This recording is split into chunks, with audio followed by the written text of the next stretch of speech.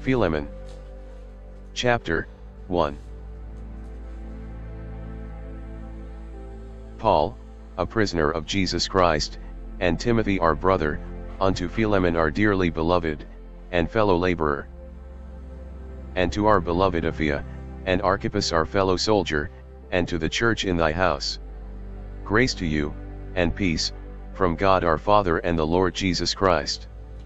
I thank my God, making mention of thee always in my prayers, hearing of thy love and faith, which thou hast toward the Lord Jesus, and toward all saints, that the communication of thy faith may become effectual by the acknowledging of every good thing which is in you in Christ Jesus.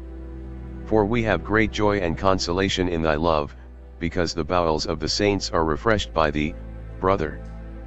Wherefore, though I might be much bold in Christ to enjoin thee that which is convenient, yet for love's sake I rather beseech thee, being such an one as Paul the aged, and now also a prisoner of Jesus Christ.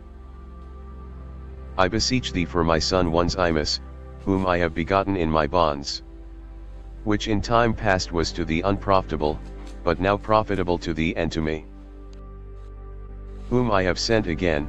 Thou therefore receive him, that is, mine own bowels, whom I would have retained with me, that in thy stead he might have ministered unto me in the bonds of the gospel.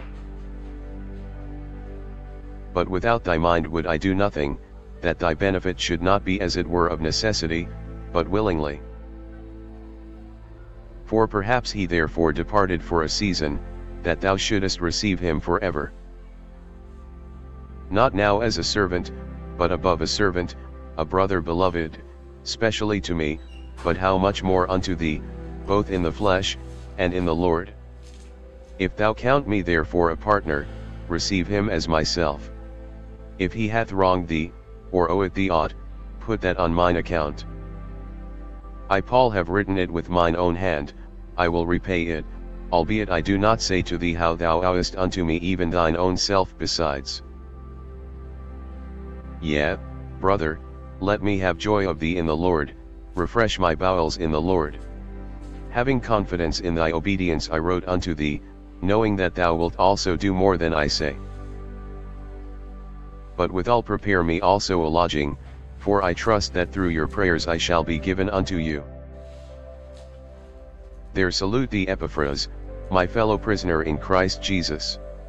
Marcus, Aristarchus, Demas, Lucas, my fellow laborers. The grace of our Lord Jesus Christ be with your spirit. Amen.